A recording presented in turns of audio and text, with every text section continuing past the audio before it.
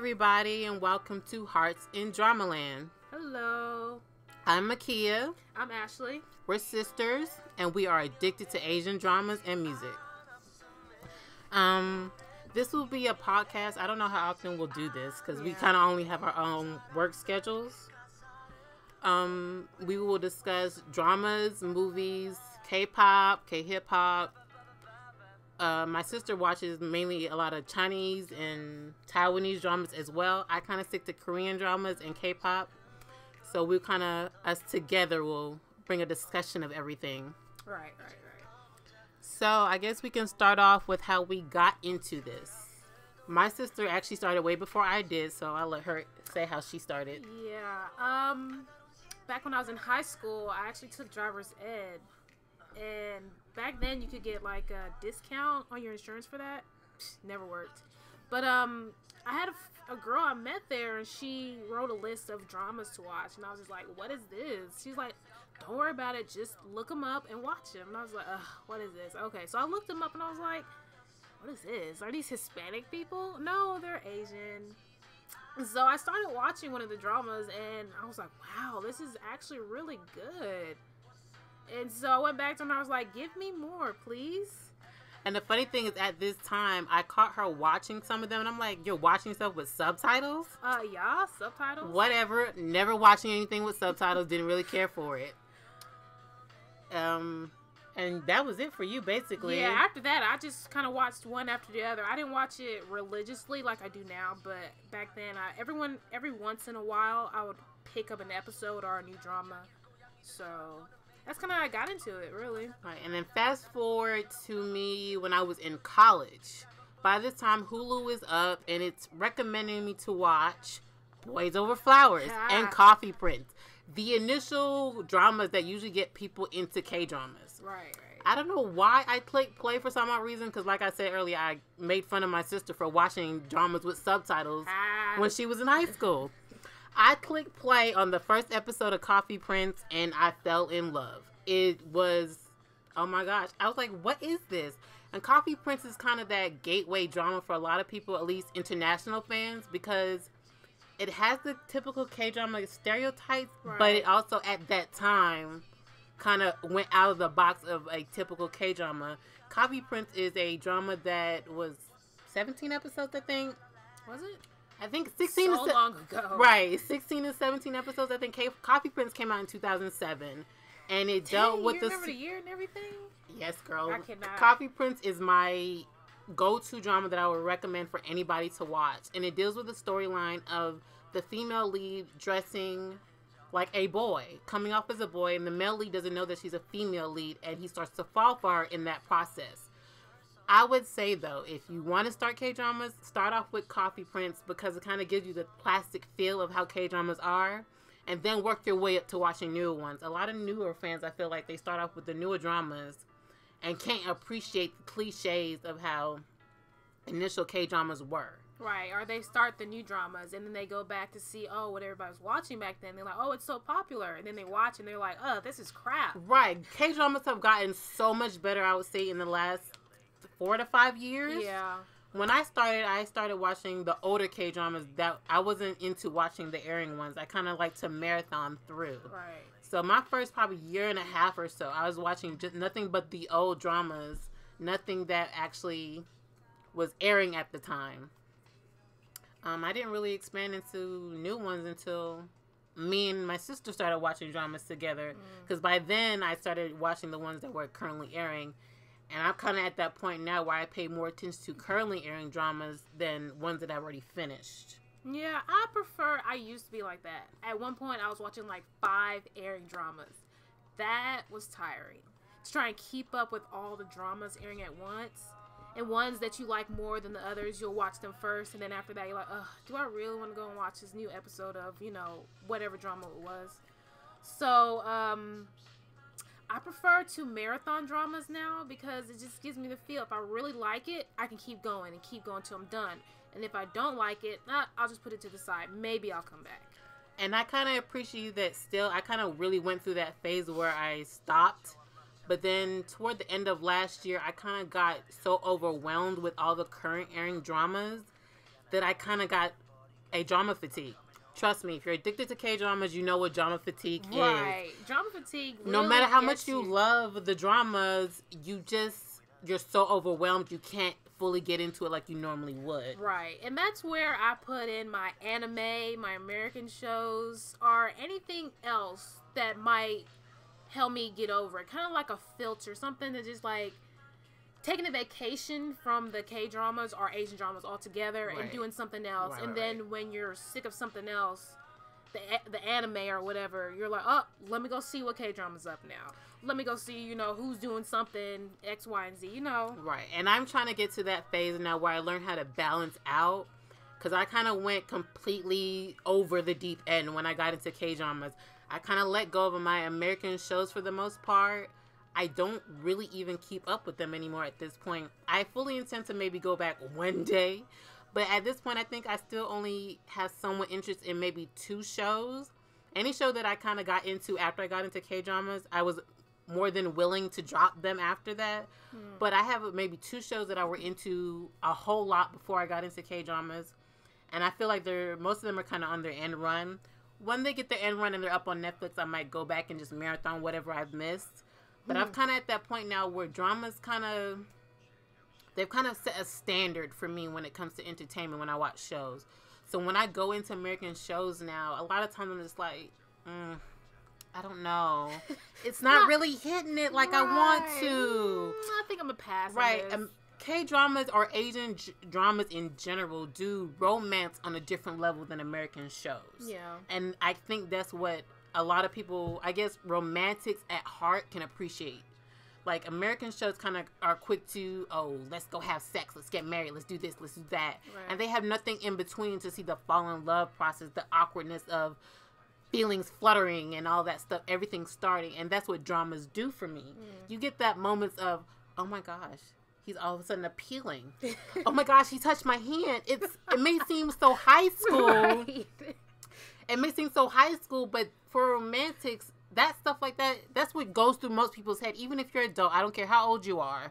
If you're into somebody, the first time they're in your space, or they touch your hand, or that first kiss you get from them, you're going to react like a high schooler. I feel like if you genuinely love that person, it's not an infatuation. And that's what dramas do. They give you genuine love and not infatuations all the time. Yeah. And I think the culture, too, from Asian dramas and Asia in general is so different from the Western, what we're used to growing up with, and how we perceive marriage and love and all that kind of stuff. It's different. So it's good to see that different aspect, from a culture that we aren't familiar with. Right. And so we're seeing that in the dramas in different versions with different characters and their traits. So it really brings something else out, I guess, when you're watching it. You get a different feel. Granted, there are American shows, of course, that give a different feel, but I think those are going for out of the box ideas and not necessarily romance and all that kind of stuff. Right. The romance is usually in the background, where in K-dramas or I guess Asian dramas altogether, most of them have the romance in the forefront.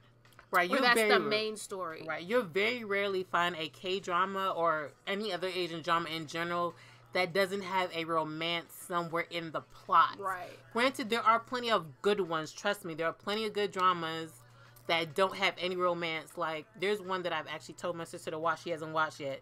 If you haven't watched it, it's Signal. It came out last year around this time. I think it had finished its run by this time last year. It is a... Is that old? Yes, it's already been a year. It's a 16-episode suspenseful cop drama, which deals with not necessarily time travel, but a past case and a present case being connected. And it doesn't deal with romance at all. But that drama kept me on the edge of my seat with every episode, all the way to the end. And I loved it. And I very rarely get into dramas that don't deal with romance because, like I said, I'm a romantic at heart. So any romantic comedy I'm always going for more so than a cop drama or a medical drama. Right. So I think that brings us into what we're currently watching. Right. So currently I'm watching a Chinese drama. I do enjoy Korean dramas, of course, but I started out with Taiwanese dramas. And so I've watched more Taiwanese dramas in the beginning than Korean dramas. But then Korean dramas caught me, and I was just like, oh, wow, this is kind of different. You know, they're shorter than Taiwanese because they can drag on an hour and a half for one episode. Right. And then, you know, the culture's different too, so. Right. But right now I'm watching this Chinese drama called Eternal Love, or 10 Miles of Peach Blossoms. Peach Blossom Trees? Anyway, Eternal Love. And it is amazing. I don't know. Like, I just finished General and I, which is another Chinese drama with the same type of concept of a historical look, but it's not a historical story. And Eternal Love spans 3 lifetimes of this couple, and I guess their journey to the end of will they be together or not. So I'm really enjoying it. If you're watching this, let me know in the comments what you think about it, because I really need somebody to talk to about this. Right. I am not into Chinese dramas as much. I've only finished one, working on my second one. I do catch her watching this drama from time to time, and I do find myself getting pulled into the scene just for the pure beauty of it. That's the one thing I can give for Chinese dramas, especially the historical ones. They always look so gorgeous. And I even love that about K-dramas as well. I love historical dramas because of the look, the feel of everything. It's so much brighter and prettier for some odd reason when they do historical dramas. And I've caught a few scenes here and there. She kind of has to explain the story to me here and there. Super complicated at first. It is. I won't say I will go into watching it, but it's not something I wouldn't mind sitting down to watch with her a few minutes here and there. Because I'm not into fully Chinese dramas, I guess that's why I can't say I will commit to saying I will watch it. But I will say from what I've seen, it's interesting. So, hey, give it a try. I'm actually currently watching Strong Woman Do Bong Soon, which started 2 weeks ago. It airs Fridays and Saturdays. I think Vicky and Drama Fever have it. So it's not an exclusive. They don't have that stamp on it. You can't watch this until 6 weeks later. Right. Drama Fever tends to do that, which is annoying. Which is annoying. And Vicky does that too. But I have paid membership for both, so it doesn't really affect me as much. But I like comments on Vicky, so I like when Vicky gets them. Right. But I don't care for the subs on Drama Fever because they're too. They're kind of lazy subtitles. Right, like, lazy and Americanized. They don't really kind of translate like how, I don't know how Asians really portray their words. Right. The meaning behind them isn't portrayed in the Drama Fever version. Right. They do the roundabout description of it and not. Kind of like, you get what we're trying to say. Right. And basically. I'm like, no. And I'm learning the Korean language, so I can kind of tell when the subs are kind of not really concrete. So I'm like, no, he didn't quite say that, but okay, if you say so. And it gives less feeling to it. Right. Or there's parts where they don't sub a conversation, like part of the conversation, and they just go to the next person what they're saying. I'm just like, wait a minute, what? Right. She said like 3 other lines after that. Why was the sub only 2 words? Where's the rest of it? Right. It's kind of like, she's like, I walked down the street and I saw him on the side. Then Drama Fever is just like, oh, she saw him on the side of the road. Right. No. Were you driving? Right. You Come on, Drama Fever. Right. So with that, but Strong Woman Doom Bong Soon deals with Park Bong Young's character, who is a super strong petite girl, and she's hired as a bodyguard for Park Hung Sik, who was just. I thought she was about to cut. I do not know how to pronounce I guess you could say the middle name, because how Koreans do their name. Is it S-H-I-K? It's S-I-K. S-I-K.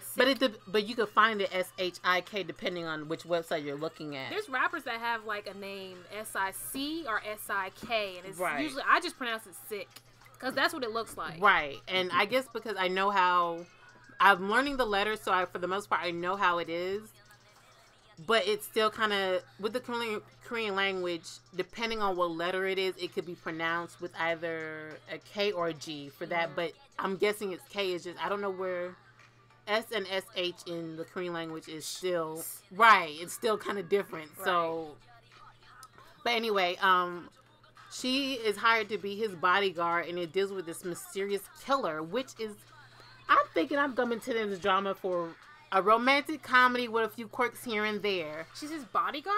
She's his bodyguard. But at the end of episode 2, they show this serial killer who's really, like, sick. Like, you think you're watching a completely different drama. I was like, what the hell? Whoops. Editing oops. It's from another drama. Right. Like, did y'all mix up some scenes or something? But I can appreciate it. I will say, though, because I haven't watched this week's episodes yet, so I don't know if the editing got better. I will say the first episode, especially, editing was kind of choppy and a little all over. Not that you couldn't still understand where everything was going. It's just the scene flow was kind of off. Right. So it kind of, I was like, whoa. Kind of like Scarlet Heart. Let's not go. The Korean version. Was it no, Moon Lovers? Excuse me, Moon Lovers. Not the Korean version, the version that they gave to international fans. Because the SBS version was completely different and had better scenes. That was a slap in the face. I'm like, what? Anyway, Strong Woman Doom Bong Soon is actually pretty interesting because it has a bromance. Some people are kind of finding it a little bit problematic because if Park Hyung-sik's character has rumors going around about him that his character may be gay. I don't know if his character is playing up with it because of the rumors, or he might actually legit be a character that's attracted to male and females. Do they do like moments where you're like, right? What was that? He has lines in the first 2 episodes, both that he says some stuff that kind of, you're like, whoa, did he just say that? You realize you're talking about a male person, right? Yeah. And that's the thing with K-dramas. It's very rarely that you get a gay character.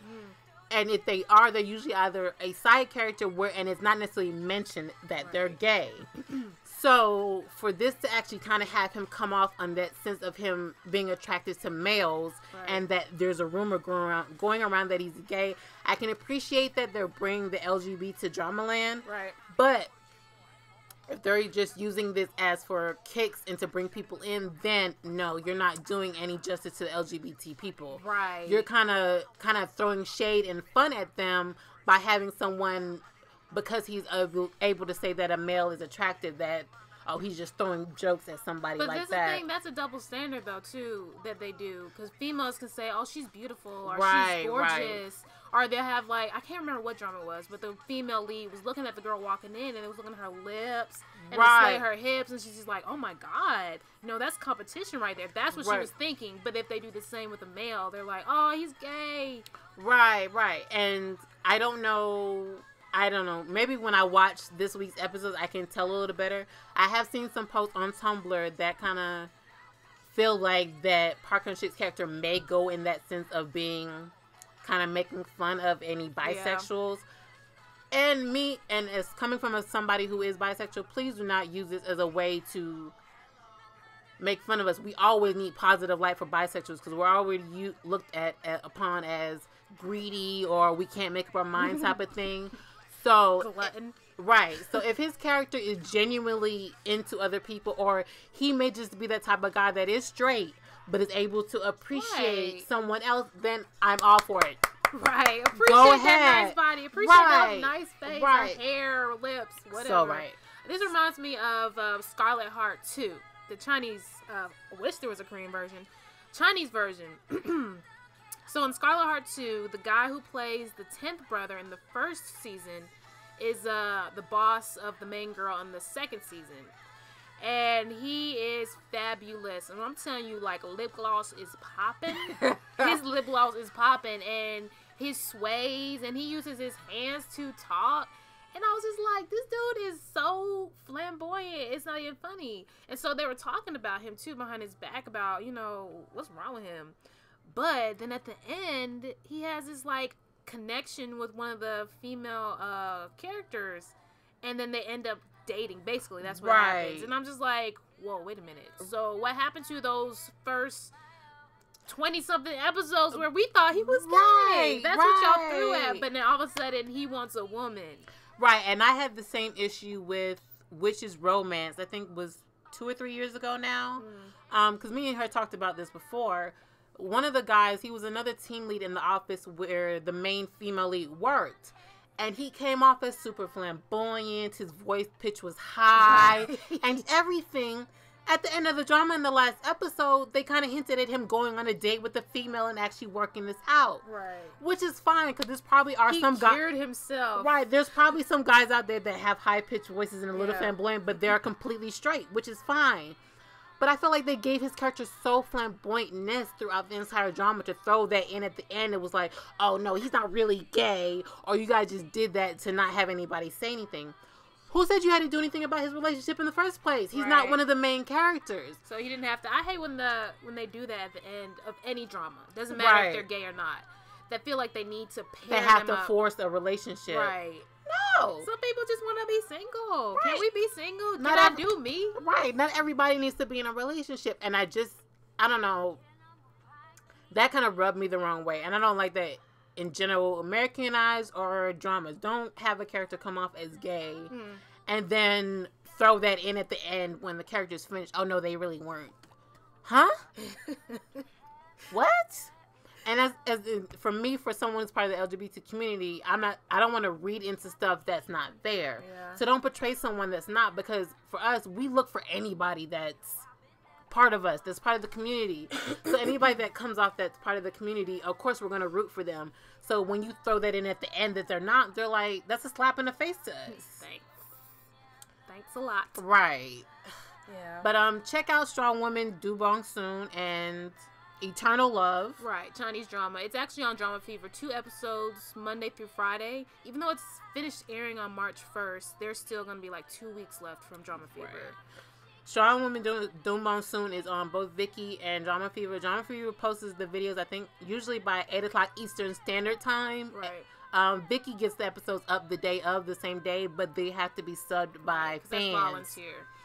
So, I can appreciate the subs for Viki. I pre-watch on Drama Fever and then go back for Viki for comments. Right.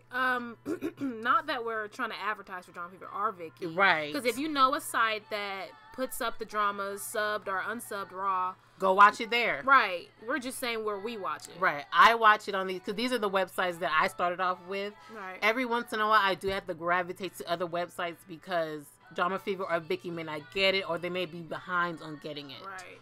So, and sometimes they don't necessarily announce what they're getting, because sometimes the license may not even come until after the drama started airing. It's like, okay, I guess you can have it. Right. So, I mean, wherever you can find the website that has a drama, please watch it there. I mean, granted, I do prefer you guys to watch legal websites, because a lot of websites I've noticed these days are taking the videos with subs from legal websites and posting it up and acting like they're the ones that are doing the subs when they're not. Right. So, I mean, it's kind of hard to get bypassed at all times, but if you know a website that is doing that, don't support them. Go find a website that will actually do the subs themselves. Or support them, and then when they get shut down, don't be upset. Right. I mean, legal websites are getting shut down, especially in the recent years, left and right, because there's so many other more legal websites coming up now, so the illegal ones are getting shut down. Right, especially if they're using their content that they haven't actually worked for. Right.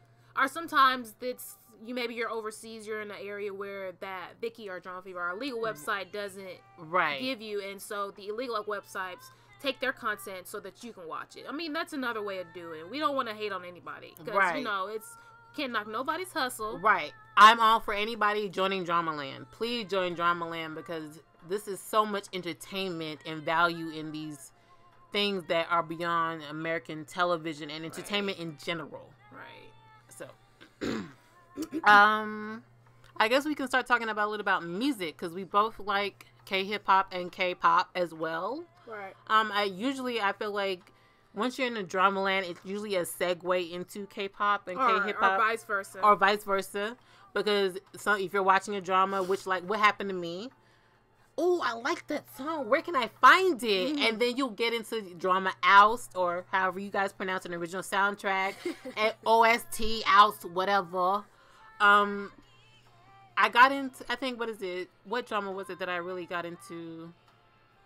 Heartstrings with Park Shin-hye. Yeah. I love the music that they had in that, because they mixed the historical Korean music, traditional Korean music, with modern Korean rock music. Right.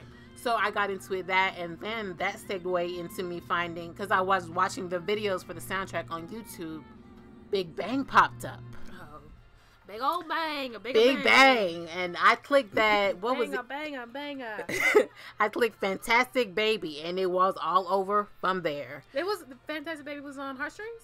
No, YouTube recommended me to watch Fantastic Baby because I was watching some fan videos for Heartstrings. Oh, okay. So, and I was like, and I saw the little clip of it, and I was like, and I think it was Top with his blue hair, and I was like, who is this with blue hair?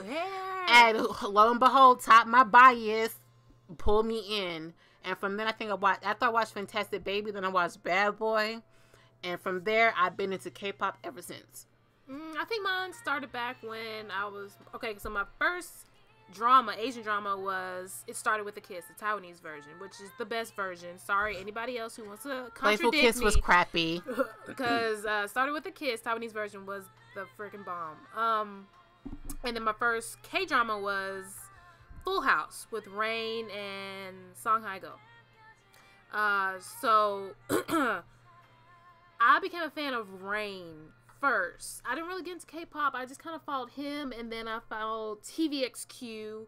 Hero was just like this gorgeous angel. I don't know what. I was like, is he real? What is that?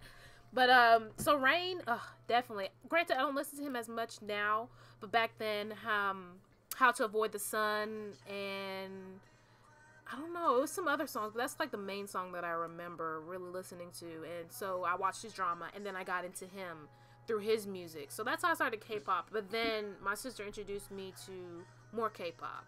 So it's been a while since I really, got into it. But I wasn't fully into it. Right. It was just here and there songs. So.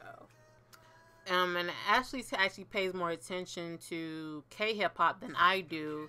I kind of stick to the same artists for the most part than what I listen to. I try to expand my choices, but I'm kind of lazy when it comes to researching and looking up new people. So unless it kind of comes across my attention, it's kind of hard for me to go out there and try to find stuff. Right.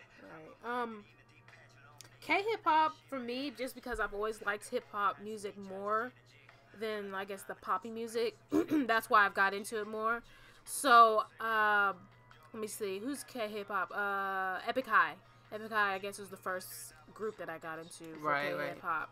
And then that was kind of like the gateway drug, as you could say.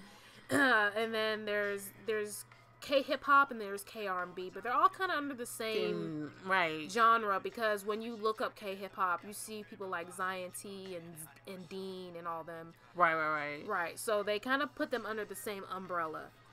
So Zion T is definitely, oh my God, he is amazing. If I could see him live in concert, bucket list. Yes. Bucket list. And it's funny, I play my music my K-pop music at work, and the funny thing is, I've had people that kind of look at me sideways because I listen to K-pop, but if I let them listen to, say, like Zion T or a Big Bang song or Epic High song, they're like, oh, this is, yes. Not K-pop is not just all Gangnam Style. Not to hate Gangnam Style, because I love Gangnam Style. Right. I love me some Psy. But there's so much more to K-pop and so much more to K-pop than the really poppy stuff. Right. And I feel like a lot of people kind of think that K-pop is just super poppy, like how Britney Spears was in her early days, which is, there are groups like that. Yeah. But there's more to it than that. And a lot of groups are kind of actually expanding, I guess, the genre and taste of music that they do, because they realize they're gaining international fans. So, like, Zion T just put out a new album. I haven't fully listened to all of it, but what I have listened to, I love. Yeah, it's pretty amazing. Like his last album, even though I have to say, I'm not sure why, but I don't like it as much just because it's a shorter album. His last album, I believe it was called Red Light.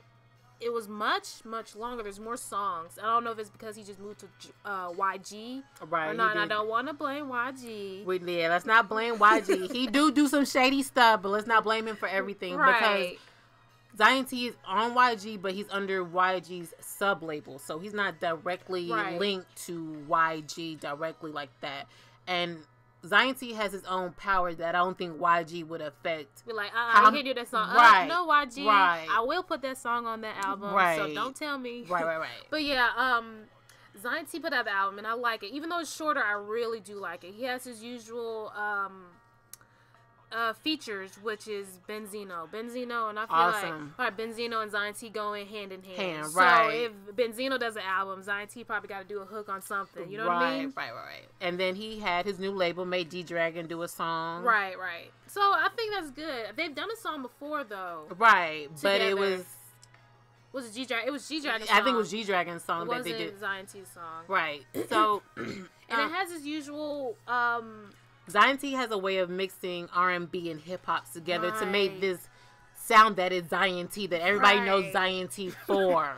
And I'm signature. Right, and I can honestly say for the most part, if I know he's about to drop some new stuff, it's going to be good. Right, it's going to be fire. So when I went and looked the album when it finally dropped, I was like, oh, this is it? That's it? Right. Zion T, I want more. Right, you can't just give us a little bit. But who's to say he might not drop something else or LP or even a single, digital single or something like that. Right, because he does that a lot. And I thought like all his last singles would be on there, like Eat and No Makeup. But those are just basically just singles. Right.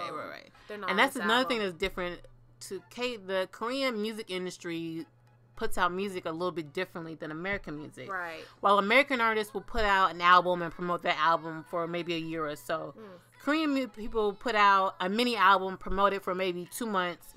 They'll goes for a month and then be back with 3 new songs. Right. So it's like you can always expect more. So sometimes, but then you have some groups, a YG, that kind of keep people trapped in a basement. So we don't get music as frequently. YG locked them up and swallowed the key. Right. But then we have other labels and not just other artists in general, period, that put out more music more frequently. But then sometimes I can appreciate some of them waiting to put out music because then you get better content and more content from them when they do release. Like Epic High doesn't release all the time, but they're not as controlled by YG as some people may think, because when they came into YG, they were already established. Right. So, and I think he said in an interview that he doesn't have any control over how they do their music and how they put out their music. Who, Epic High? Yeah. Oh, okay. So, I think they're getting ready for. I think I saw Tableau saying they're working on new music. I don't know when it will come out though. I was excited though for when we went to their concert, not last summer but the summer before. God, is it that long ago? It seems so far away. Yeah, because last summer we went to J. Cole concert. Oh, sorry. No, it was the same summer. Oh, it was. The same summer, Epic High was first, and then J. Cole. Wow. Right. So. Dang, we didn't do nothing last summer then. Nope. Epic High's concert. I was so excited because they were my first quote unquote K-pop concert. Right, and that's what Tableau had said too. Right, he said at the K-pop. He said it was K-pop at the concert, but I think he was just probably saying that because they're in Americas and. Right, and they just trying to generalize. A big generalization of it, yeah. So I had fun. Still got my light stick. I hit that on button every once in a while to see if it still works. Turn the lights off. I feel like I'm still there. Right. I still got my sign that I had. Right. But I guess anything new that I'm listening to other than Zion T is G2. He has a new EP out. I don't know. Is it an EP or mini album? Either way, I only have one song on it off of that album. And I like it. He has a couple features on it too. People like the song that I have that actually has a feature of 2 West Coast rappers, Korean American West Coast rappers. Oh, really? One is Dumbfounded, and Dumbfounded is amazing. Right. I wanted to go to his concert that was going to be here in February, but I missed it, and it was just like. And what I love about Dumbfounded is was he born in the States or Yeah, he was born. I believe he was born in the States. Granted, I don't know his whole background. This right. is me assuming. I know he still lives in the States, but he still goes to Korea to promote and do stuff every once in a while. Somewhat, I think he does, but not as West often. Coast. Right, but he stays in the States, so he has probably more American fans than Korean fans because he's based here. Right, and in he doesn't California. really I think he doesn't rap in Korean. He raps in English. You better say American. Right. Speak that American. So I listen to a few of his stuff here and there, but I guess because when I'm looking for K-pop or K-hip hop, I'm looking for more non-English ones. Right. So, but then we have the new group, a new co-ed group, Card. It's kind of they're a kind of phenomenon in a sense almost in K-pop land now because they have that reggae vibe to the 2 songs that they've come out, but they're also big hits internationally. I've never heard of them. I've seen like articles about them, but I've never went back and listened to them. Okay, well, KARD is a co-ed group that has 2 boys and 2 girls. Big Matthew, J-Pep, Jiwoo, and I forgot the other girl's name. So they're American? No, Big Matthew I think he was born and raised in California, I think, or he was raised in California. I don't know the full story. I haven't done the full Wikipedia search on them. This is kind of what I based off on the snippets of stuff I've heard here and there. So he speaks very good English. So that's why I'm assuming that he was. I know he's raised here, but I don't know if he was born here. Right. I think Jiwoo, I think she's the blonde girl. I think she speaks a little bit of English. The other 2, I don't think so much. Right. Because they actually just released the hidden version of their 2nd digital single, which is, I didn't realize, so I was watching the video the second time, is the English version of the song. Oh. J-Pep, I think that's how he says his name. Excuse me if I'm not saying it right.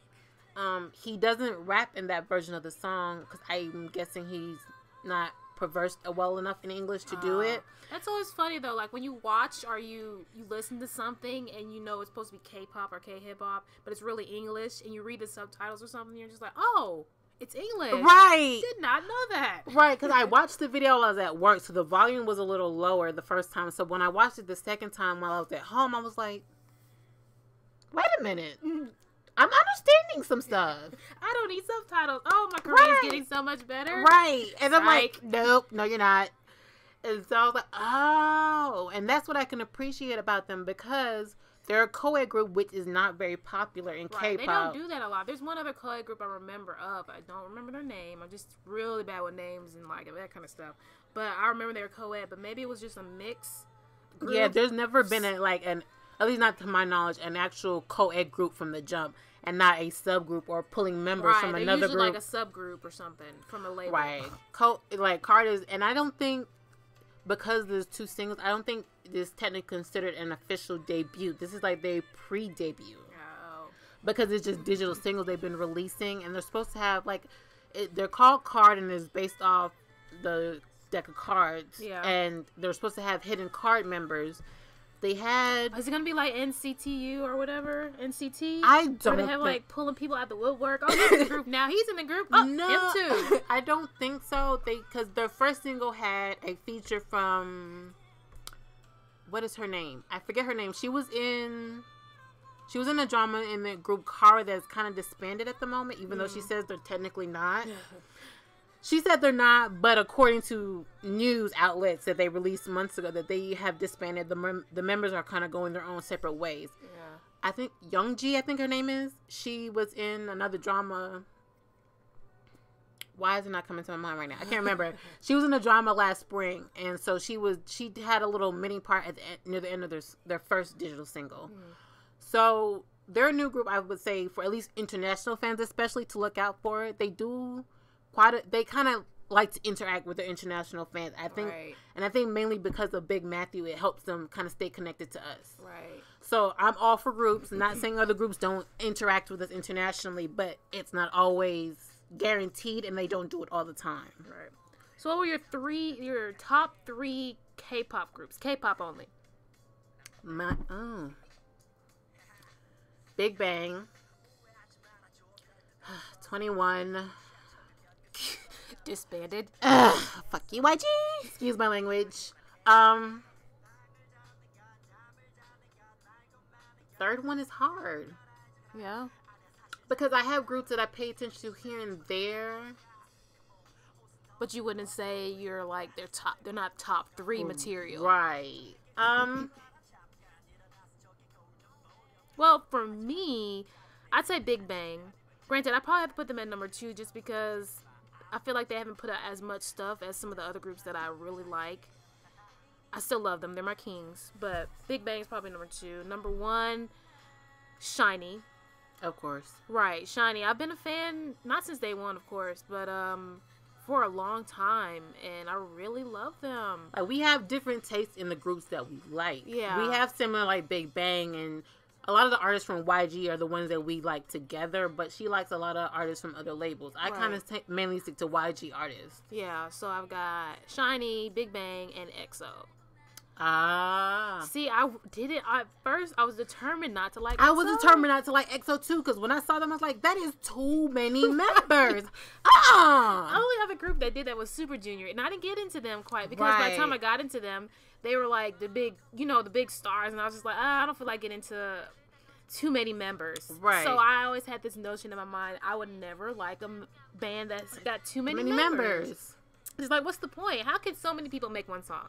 But when EXO came out, after their first couple singles or whatever comebacks, I was like, okay, let me listen to them. And I heard them, and I was like, oh my god, what is this? Why did I deny you? Oh my god, I need more. Right, EXO is so much more than what I thought they were going to be. I thought they were going to be the typical K-pop boy band that every girl screams over. Yeah. Not to say that not all the other groups are not talented, but the vocal talent and the dance talent that comes from this group alone, right, is definitely awesome. I mean, you can say there's other groups that have a vocal talent, but you can't say they have both. Right, it's very rare to find a group that has both vocal and dance talent. Right, even though through all the controversy, they still put out really good stuff. Right, they have lost how many members at this point? Almost all their Chinese members. Right. I think Lay is the only Chinese member left. Yeah, he is. So the group has kind of dwindled down, but their fan base is still just as huge. And they deserve it because, minus the controversy, they have been through quite a bit. These boys have trained very hard to be in this group. And they're all expanding in their own stuff, doing a little acting here and there. Mm-hmm. These are a very, very talented group of boys. I'm glad that they're getting... The members that weren't getting recognized before are getting known now. Zoom in, I love you. Which I find a little, which I find a little frustrating is that if you go into a group knowing that they have 12 members, 12, don't dishearten or dislike certain members just because you're not into them or they're not your bias. Right. They all make this group together. So that's a little frustrating, and I hate that because I've noticed that with other groups too, like with BAP. Some of, was it Heechum, I think it is? I kind of like BAP, but I don't fully remember all the members' names. I've seen posts that go on about how this member doesn't deserve to be in a group. I've seen that about Dara, even for 21. That, she's not talented enough, or she doesn't... And I'm like, guys, could you go through the same rigorous training that they did and still be in the group? You probably get cut first sleeve before anything happens. You suck, get out. Right. So I feel like if the label was able to take a chance on these members, then you should too. Right. Don't say any member doesn't deserve to be in a group unless they're ungrateful. That's a whole different issue. Right. But don't say they're not deserving to be in a group because you don't feel like their talent is good enough. Right. Don't do that. Because one, the other members of the group are not going to appreciate that, and they're not going to appreciate you as a fan that way either. Right. I feel like fans need to think about this thing. Don't hate on a certain part of the group and expect the other part of the group to still go along with it. No, they're in this together. We are one. Right. But other than those three, I definitely want CTU. NCT. Right. Why, SM, please tell me why. Dream. Why? Dream came out. Why? Dream and 127 has had how many comebacks? NCTU had that one song, and we have not seen or heard from them since. Like that, NCTU was like the group that got everybody into NCT. Right. When they came out, because I'm not a big SM fan because their groups tend to be more poppy than my taste. Yeah. Other than SHINee, to me, they feel more R&B. Right. Not to say that the groups are bad. Right. But I tend to like more R&B sounding groups than poppy groups. Right. So when I heard NCTU, I was like, oh, snap.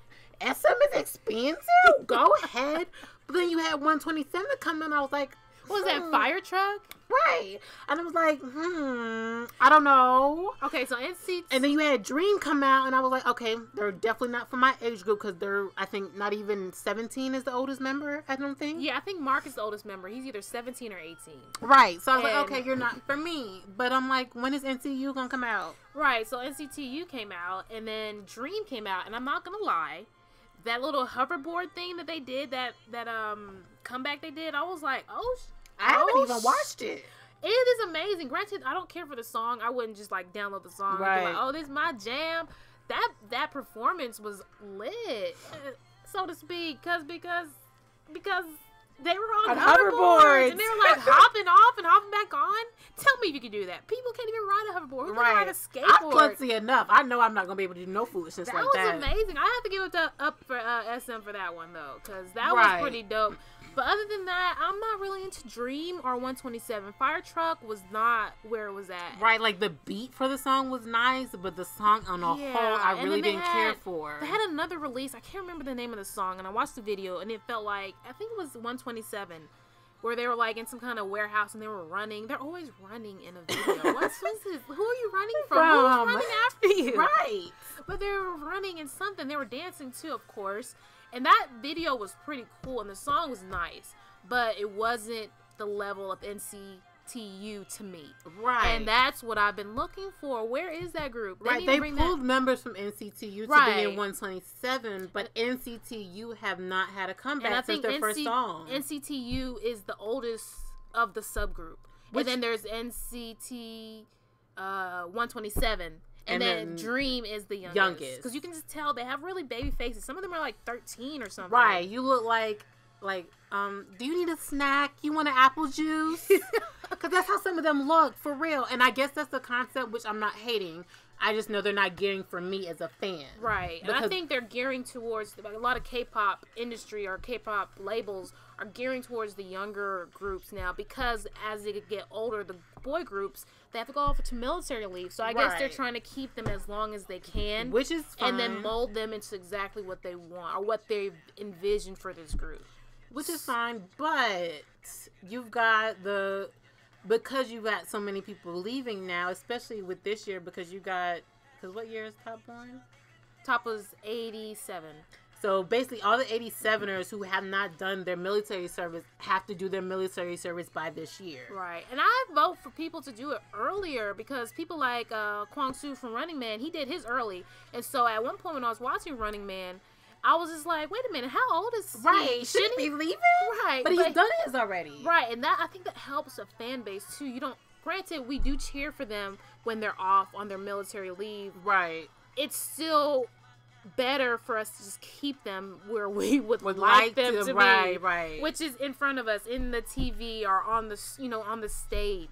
Because I've noticed even a lot of the younger Korean actors they're doing it. Like the little brother from Boys Over Flowers just returned from his military leave. Yeah, I saw that. The male lead that was in I Remember You, he was also in I Miss You. Yeah. He was the second lead in I Miss You. He returned last year, and he's one of the younger. He's a child star that grew up and went.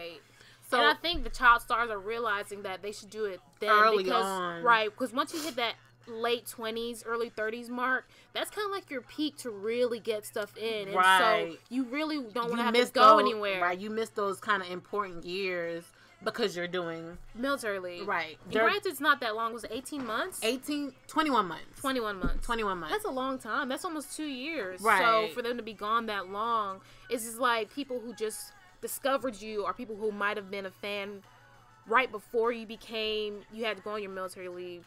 They kind of forget about you. And then when you come back, you're like, oh yeah. And then you finally have a drama. Granted, you can always gain those and more fans.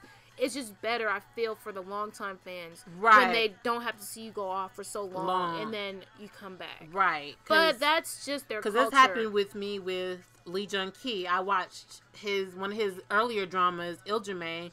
And after I finished, I was like, oh, I want to watch what he's been in next. I went to look him up and realized he was on military leave. And I was like, oh, man, that means there's not going to be... And I think he had like another year and a half left before he returned.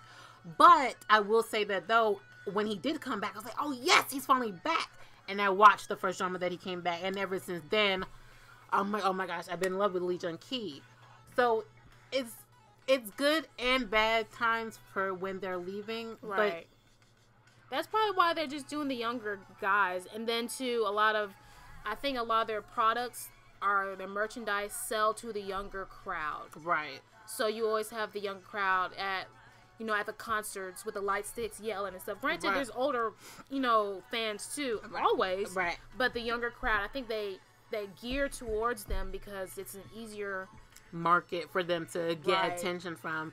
when you have the older market, we have more responsibilities. We may not always be able to go. Right, you can always count. Issues. Right, you can count on them for views, but actually purchasing merchandise, I think they gear towards the younger ones because the younger ones are allowance money, ask mom for money. Right. So older crowds, they got bills to pay, got to take care of kids. Accidents may happen, can't afford to go. Right. So, because I know last year, CL had her tour here, and I wanted to go, but adult issues happened, couldn't afford a ticket. So, it's stuff like that. So, but I also wish that labels wouldn't forget the older fans. Right. Don't forget that we're here too. Yes, we may have adult issues that come up here and there, but we're still here supporting you. Right. Don't forget us. So I think that's why we appreciate the older bands more, like NCTU, even though they're not that much younger than us. You know, considerably younger. They're still younger than us, but they gave up a more of a mature feel with their song. And Winner did that. When Winner's debut was a mature debut for a new group. Right. And people were like, that doesn't look like a rookie group.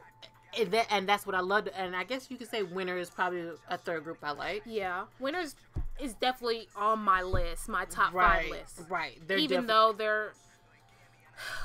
we won't even get into that anyway. That's a whole nother podcast to talk about that. But yes.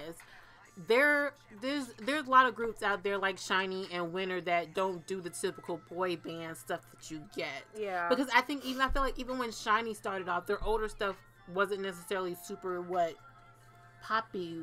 Their first song like Ring a Ding Dong and something from their one of their first albums. They were more poppy and stuff, but as they matured, I think the label realized their abilities to do like certain slow ballads. The members of Shiny, their vocal range and I love the variety there is really good. Both Winner and Shiny have that. Their vocal range of their members are very different, so that it's kind of distinction that you can tell if someone's missing. Yeah, because it throws off the vibe of the group. So that's another thing we were talking about now with Taehyun gone from Winner. How will they flow out their sound now? Because Taehyun was a falsetto, and granted, Jiwoo can do falsetto, but it sounds a different level than Taehyun. Right.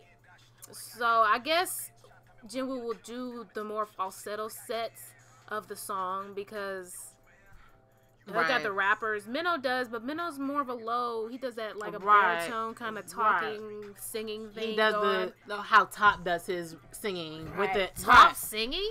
Whew, thank you for that, Top. Right, thank you. Oh, wait. Thank you for that, G-Dragon. Because I remember in the interview, he was like, he told him everybody's going to be singing on this song. And Top's just like, oh, well, not me. Goodbye. No, come back, Top. Sit down.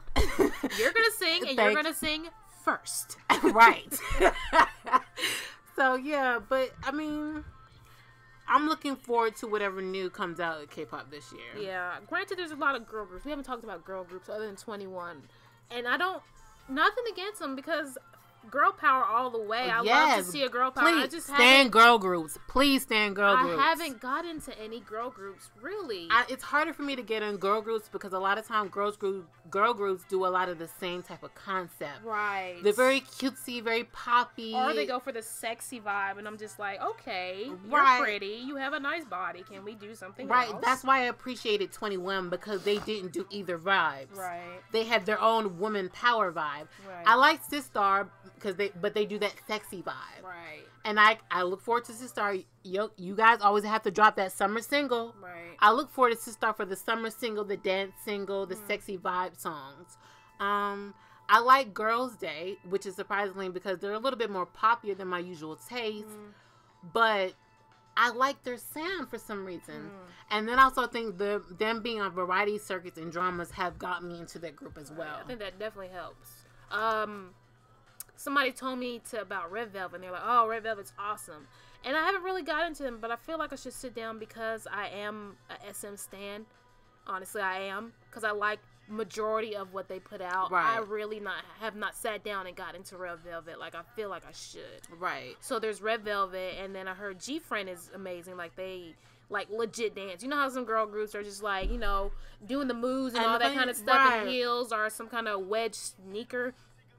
I heard that G-Friend really gets down. Right. I've only watched one or two of their performances or videos, and I like them, but Usually for newer groups, you gotta, I don't know. I slightly pay attention to you, but sometimes I need that one song that really pulls me in. Right. G-Friend hasn't quite had that one song to pull me in. I do slightly pay attention to them here and there, but not fully. And a lot of times, a lot of the girl groups that I've actually kind of paid attention to actually don't go very far, or they don't promote as often. There's one girl group. What is their D Unit? Oh, I love it. They barely did anything. I don't even know what happened to them. I'm like, please. They probably disbanded, or was it a like a subunit of? No, they were a group, and they promoted it for a while. Then they added a member, and they said they were gonna go through that, where they each adding members. But after they added that kind of crap? Right, after they added the last member, and they did that song, I haven't heard anything from D Unit. I think you should look them up. They probably disbanded. More than likely, they disbanded. A lot of girl groups disband pretty quickly. I'm not sure why. Right, because how many girl groups disbanded last year? Because we had Kara, Jewelry. Kara's been around for Rainbow. a while. And I think because some of the girls were leaving, they were just like, all right, guys, we're just going to let this go. Right. And honestly, I didn't realize Kara had went through that many member changes, so I looked them up. Right. Because I thought that the members that I have known for were the original members. They added members, and then members left, too. Right. So... And then Girls' Generation's going through something. Like, weren't they, like, as big as Super Junior, as many members? They were, but they've only lost Jessica. Oh. But I thought more members left. Well, they do a lot of solo Granted, acts. I don't pay attention to Girls' Generation like that either, because they're okay. I feel like a lot of times when you hear K-pop, everybody, oh, you like Girls' Generation? I guess because they were so popular. No, like I really don't. The whole Hallyu wave, they were right after that with Super Junior, because they were like Super Junior, the big group, and then they had the girl version of them, which is Girls' Generation. Right. Which I don't knock Girls' Generation for, but they're like we said earlier. You got too many members. I can't really get into you. And then your girl group too, just for me at least. And then your girl group Your girl group, you got hella members, and then your music doesn't necessarily catch my attention because it's too poppy. So I never paid attention to them. I kind of paid attention more to the members when it comes to their acting aspects than the actual group music. Right. And then I liked Orange Caramel. Granted, I've only listened to a couple of their songs. I actually like their vibe. You know, the vibe that they give off. And they're a subgroup from After School, I think. Are they? See, in After School, did they disband it? I think some of the members graduated in a sense. But I don't know, quote unquote. But I don't know if that group's going to promote anymore because they haven't had music in years. I think they disbanded. Well, don't quote us on this because this is speculation. Right, this is based off international fans can get information on. Right, and information that we know because we don't really follow these groups like that. We just, this is what we hear here and there, and this is back from memory. But Orange Caramel, I never listened to After School, and they were way before I guess I really got into K-pop. After School, I've only paid attention to whatever Pandora may play. Right. So it's kind of one of those groups too that I don't know. I feel like girl groups labels need to pay attention to girl groups. Period. In general, I feel like a lot of labels. SM may be the only one I feel like that wholeheartedly has equal amount of girl groups as they do boy groups. And I think too, I read this somewhere that boy groups are easier to promote. Which I find odd because that's like, they may be easy to promote, yes, but then you guys have to deal with the impending military leave. Right. So I feel like girl groups, you don't have to worry about that. So it should be easier to get them. Granted, I guess by the time girl groups get at the age where most guys are going to military leave is when girls are getting married and having kids. But that shouldn't stop them from still being able to promote because there's plenty of artists that take breaks, go have kids, have family, come back. What's that group, SES or whatever, that's coming back? Shaq, right. Yeah. They technically said they disbanded, but there was only 3 members in the group altogether anyway. Right. I guess whenever a group decides to go their own separate ways, it calls it disbanding, but they kind of just grew up and went about their lives. Right. And they're coming back now. And their family, Right. And they're coming back now and promoting stuff. And they're gaining newer fans now. And I feel like it's always after that certain point of military leave. And I feel like it's a military leave for women too. Right. Like after that time, they just don't promote anymore. Unlike the groups that are coming back. Was it Sex Keys? It sounds like Sex Keys. Right. But I think it's Sex Keys or something like that. You guys know who we're talking about if you know K-pop. Right. They came back, and then what's the other group that came back too? There's another older guy group that's kind of like doing stuff here and there. And I feel like after everybody's on their military leave and whatever, I guess, else they wanted to dabble in, they kind of come back and they're like, we still want to do this. We Eric Moon's group. What is it? I forget. Isn't that Sex Keys? No, he's not in Sex Keys. He's in... Hold on. I gotta look it up because I know I have their songs. Right. So, see, but these are just groups that we don't follow like that. We just hear more about them. We're like, oh, okay. They're like the oldies are the legends in the K-pop world. Right. That, you know, you just have to know. Shinhwa, that's what it is. Shinhwa, right. They're coming back, too. So, they're still doing it. And they never disbanded. They just kind of put their stuff on hold. To go do other stuff. And then their military leaves, so. Because a lot of times with boy groups, there's a range of ages. Right. Like for Big Bang, Top just left as the oldest member, but Seungri is the youngest, and he has years before he technically has to go. And I really wish they would just all go at the same time so they come back at the same time. Hint YG, send them all at the same time. But it may not happen that way. So for us VIPs, that means how many years before we get all 5 members again? Right. That's going to be years down the road. So There's going to be another so imagine So imagine if EXO didn't lose members. That's 12 members they have to deal with leaving for military. But they're all around the same age, though. But you know they probably went all left at the same time. Yeah.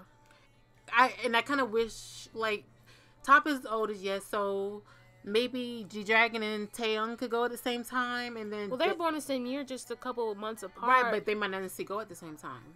They have to go eventually, but... Right, and then Daesung and Seungri could go at the same time, because that could cut down the years a little bit. Right. But that's the thing, these are just speculations as fans would like to hope. Right. The members themselves may have own decisions about when they want to enlist.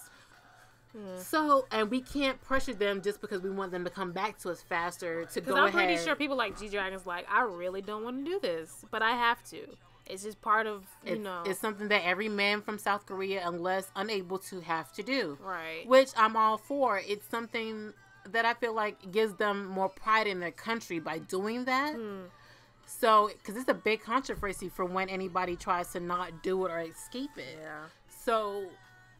I'm not for telling them not to go. Please do your service. Do your duty. It's part of what you have to do as your countrymen.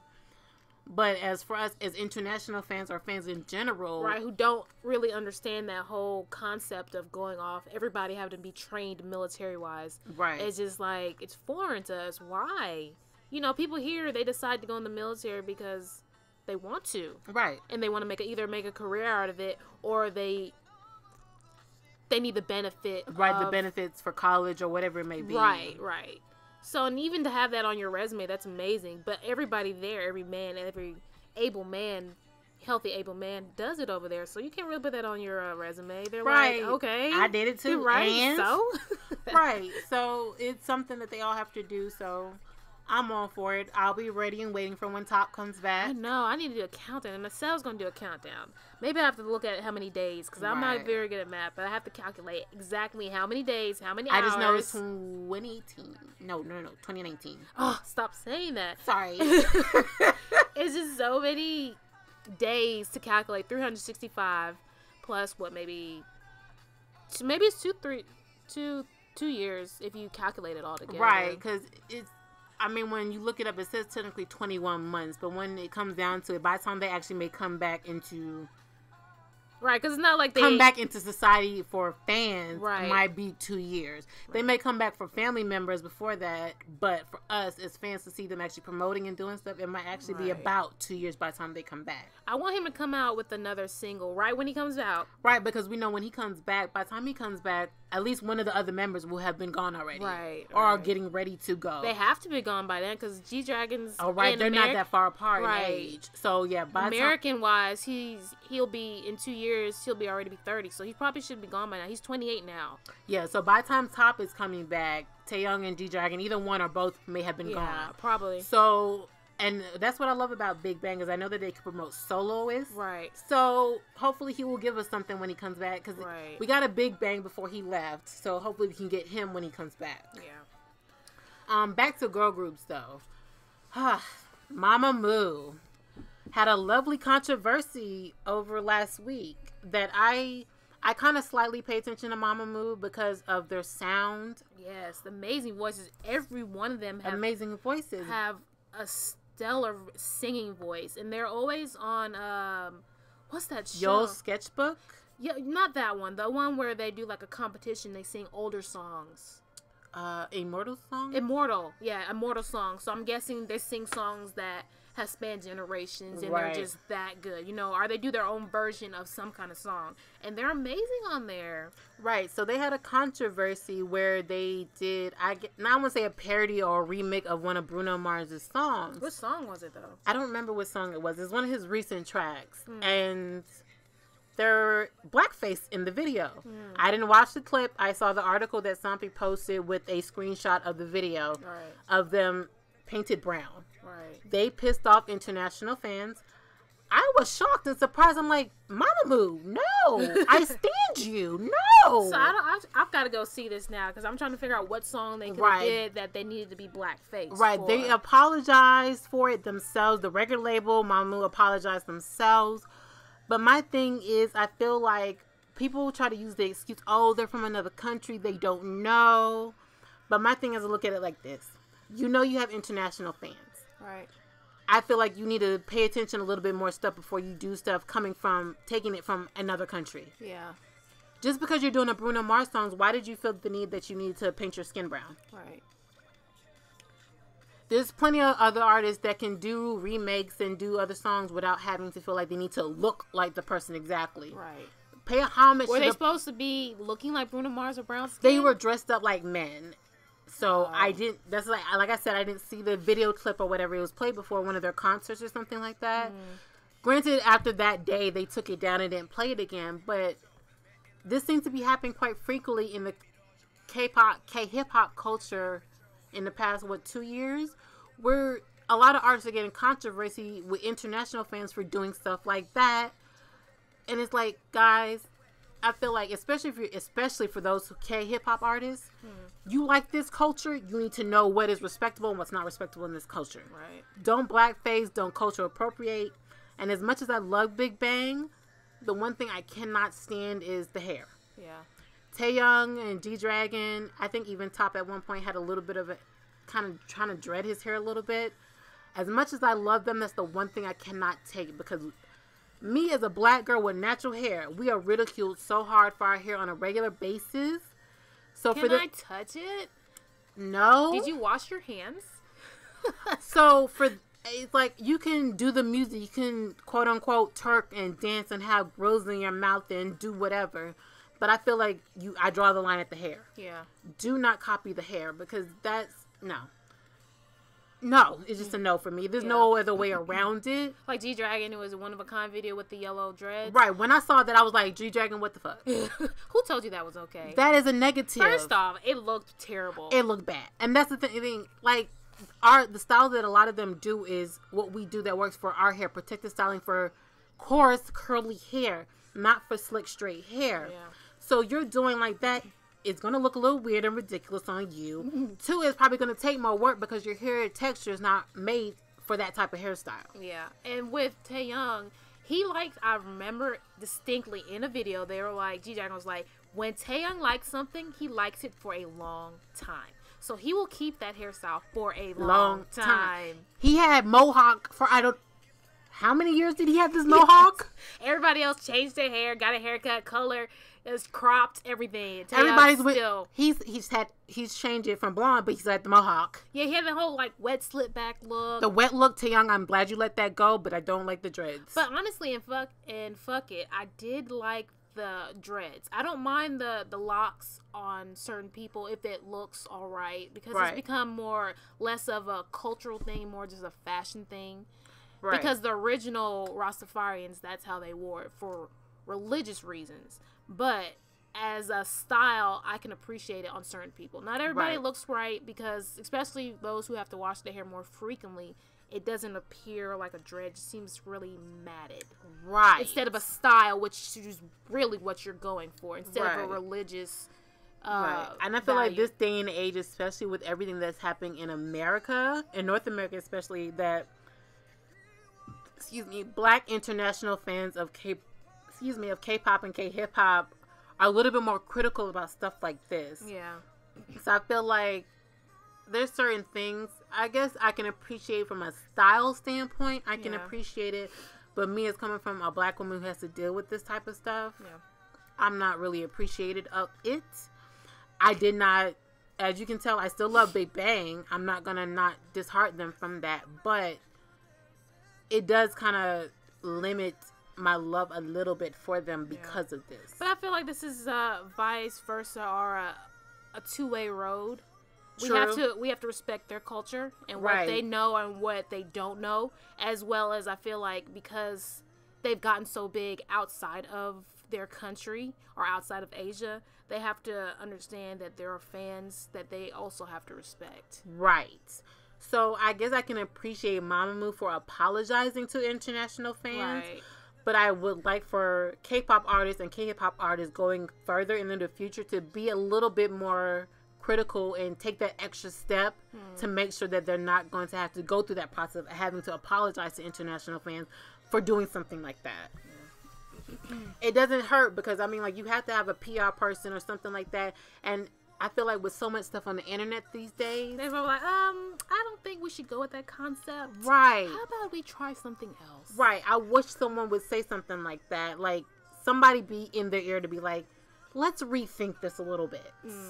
So, please, I mean, I'm not going to dishearten Mamamoo fans. It is what it is. I can't say that this will help me become a fan of Mamamoo. I still like them as a group. But it does kind of push me a little back about them a little bit. Right. So, I think that might be it for this podcast. Yep. I don't know when the next one will be. Who knows? Maybe next week we'll talk about whatever happens within this week. Because a lot can happen within K-drama land and K-pop world. Right. So who knows? It may be a week from now, 2 weeks from now. We never know. I don't even know how long this is going to be because we didn't set a timer. So hopefully this is not too long. Leave your comments down below. Hit that like button. Don't forget to share. And actually, this can help us to know we can have a topic for the next one. Leave any questions that you would like for us to talk about or any topics you would like for us to talk about down below also. And I guess we'll see you guys in the next podcast. All right. See ya. Bye.